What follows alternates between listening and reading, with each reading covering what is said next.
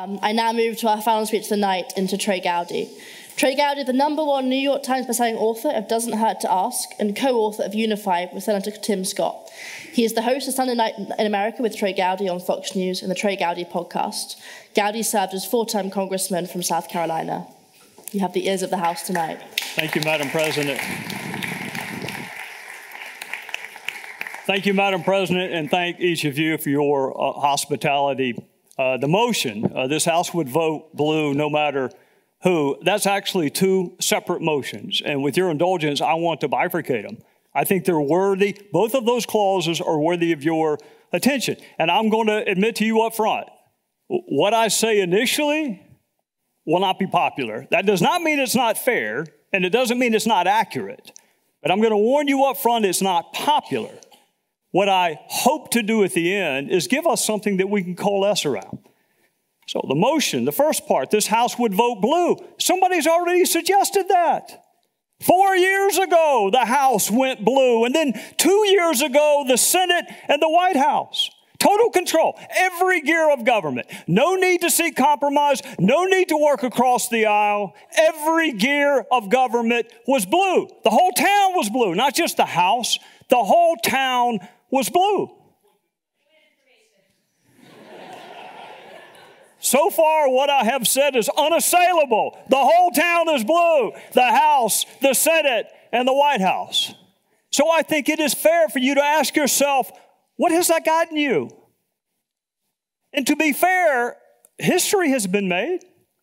Inflation is historically high. Gas prices have doubled. Crime, which is the most insidious tax of all on people who can least afford to pay it, is high. The supply chain is rattled.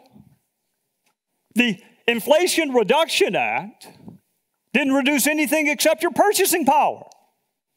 So what domestic indicator is better than it was before you decided to paint the entire town blue? Not just the House, the whole town. Every gear of government with total control comes full responsibility. That's stateside. Now let's look at the world stage. Russia invaded Eastern Europe where it remains. And keep in mind what you were told. It's time to let the grown-ups, the most experienced person to ever run for president. Let's let the grown-ups handle foreign policy. Let's let the sober-minded people handle foreign policy. What has that gotten you? Russia is in Eastern Europe. Iran is closer than ever to a nuclear bomb. North Korea continues to act badly. Relations with China are colder than they have ever been, and that's not even the worst foreign policy disaster. That is reserved for Afghanistan, where we made promises. We made promises to people who helped us there. Yeah, there was bipartisan support to leave Afghanistan. I concede you that. There was no support, bipartisan or otherwise, to leave Americans behind, to leave allies behind. What we left behind after 20 years of blood from our brothers and sisters is a country where rape victims are stoned and people are beheaded because of their religious differences. Those are things we can measure. How about the things we cannot measure? Americans are nothing if not hopeful. Tomorrow will be better. It is morning in America, except now. 80% of Americans believe that we are not only headed in the wrong direction, we're on the wrong track. How do you accomplish that? How are you both headed in the wrong direction and on the wrong track? More Americans than ever believe that political violence is unavoidable. So I ask you, you voted blue. This House went blue, the Senate went blue, the whole town was painted blue. Give me some marker of how you are better off because of what you've done. And let me say this. We've had primetime hearings. They came 2 years too late, but there were primetime hearings. Where are the primetime hearings on COVID and what it did to students? Where are the primetime hearings on crime? Where are the primetime hearings on gas prices? These are not partisan issues. It doesn't matter what your political orthodoxy is. These are domestic. These are everyday issues. How are you better off? And as I said, I warned you, it would be wildly unpopular. This is the information I want to share with you. The second part of this motion. And they have to prove both. It's their motion to prove. This House would vote blue no matter who. I found it instructive that my good friend, Secretary Johnson, went through a list of Republicans that he thought had done noble things, and I could not help but resist the thought that he would not vote for a single one of them, and he's asking you not to do it. He listed way less than 1% of the Republicans that have run for office in the last couple of years. I wonder how many mayor candidates you can name. I wonder how many gubernatorial candidates you can name. I wonder how many of you would go to my home, my beloved home state of South Carolina, and vote against Tim Scott, who did not deny the election results. Can you name the Republican senators who voted to certify the election? I'm not asking you to vote Republican. It was early on in the evening where I realized I would not be able to carry that burden of persuasion. I am not asking you to do that. What I'm asking you to do is to reject. Would you vote blue if the motion said no matter what? Would you vote blue if the motion said no matter why? Because the what and the why are subsumed within the who. I mean, what if I walked in here and said vote red no matter what? You would laugh me out of this place, as you should. What if I were to stand up and say, vote for this person based on their religion? What would your reaction be? Vote for this person based on their race. What would your reaction be? Vote for this person based on their gender. What would your reaction be? Your reaction would be, well, Trey, what about competence? What about experience? What about character? What about ideas? I am doing all I can to share all the information I can, and then if I have time, God willing, I'm going to answer every question there is. But this is important, and I'll tell you why it's important. I'll tell you why it's important. Because what you're being asked to do is say, we don't need to analyze all those candidates that Secretary Johnson just mentioned, all of what he calls the good Republicans. Now, what I want you to ask yourself is, how many candidates for Congress can you name? How many candidates for the United States Senate? How many of them voted to certify the election results? That's a big issue tonight.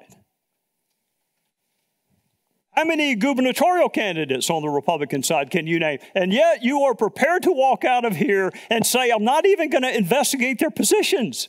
I'm going to vote blue no matter who. Look, you can argue that ours is a democracy in decline. You can argue that. I'm an American, I can say that. How does it advance the principles of a participatory democracy for you to eliminate every single factor except political color? So if that placard said, vote blue because, I would say have at it. And many of you who have risen and many of you who have questions and points of information for me want to give a reason. That's fine. If you would vote blue because, then you should reject the blue no matter who. But that's what you're being asked to do. So I would ask you, I promise you, I am going to come, but when you get to be as old as I am, you just forget so many things. I got to get them off my chest, and then I'm going to do my best to duck and dodge your questions. I promise you. What I'm asking you to do is consider this motion as it is before you. Blue, no matter who, no matter what, no matter why, no matter when. Is that what we become? That we don't need to hear from the candidates, we just need a color chart. Is that what we become? If you agree with me that that is not what we're become, I'm not asking you to vote red. You are welcome to vote blue all you want to. Just make it because, not because of party label. That's all I'm asking you to do. Now, God willing, I have run out of time.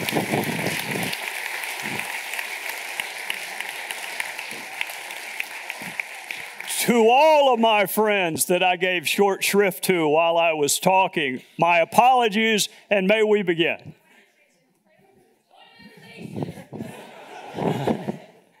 I don't know who to call on, Madam President, just in whatever order I want. All right. She abstains. I think I heard the first participation from over here, and then I promise I'll come over here. The invasion of Ukraine and laid that at the Democrats' feet. The leader of your party, trying to pressure through financial means the defense of Ukraine in order to screw him over his political opponent, Joe Biden. He held up with Putin, would probably do so again if he was reelected. Your party was complicit with that, and you try to put that at the feet of the Democrats? No, now look, refresh my recollection. I don't think Russia. A couple of points. It was a long flight from Charlotte. Unless I missed something, President Trump is not on the ballot. I've heard his name more than any mayor candidate, any congressional candidate, any gubernatorial candidate. I've heard the name of somebody who's not on the ballot. Your point's well taken. Think about the impeachment on that call, on the way did they handle that? I mean, they couldn't get a single Republican vote to indict. Not a single one to indict. Democrats voted not to indict. So you're doing exactly what I'm asking you to do. You're voting blue because. All I'm asking you to do is don't vote blue no matter what. That's all I'm asking you to do. You have a reason. That's good enough for me.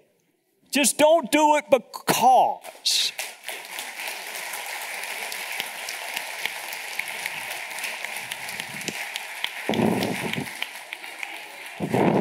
I have done something terribly wrong to have this much interest in what I have said. So, yes, ma'am. Hey, I'm Sophie. I'm at St. Edmunds. And my point of invitation is about how you say that this isn't about this House votes blue because, but I think there is an implied because in this debate, which is this House votes blue no matter who because of the current state of the Republican Party. Can I? Well, could I respectfully have a point of information for you, or is that outside protocol? You can have a dialogue if you'd like. Of course, yes. Yes. All I want to know is what specifically Tim Scott has done to make it where you would not even consider voting for him. I want to be very clear. I want to be very clear. I want to be very clear on what I heard, and then I want you to hear whatever you think is fair to have heard. I heard Donald Trump's name, who is not on the ballot. I heard Joe Biden, whose name is not on the ballot. I heard Hillary Clinton, and I heard Mick Mulvaney. What I did not hear is Brad Raffensperger, who is the Secretary of State in Georgia, who is a Republican, who voted and risked his political career to say there was no election fraud, and yet this motion would have you vote no on Brad Raffensperger simply because of the party label he runs under. I just think we're better than that. And I have been, at least y'all are nice about it. You said, please conclude. Thank y'all very much. This was wonderful. Thank you.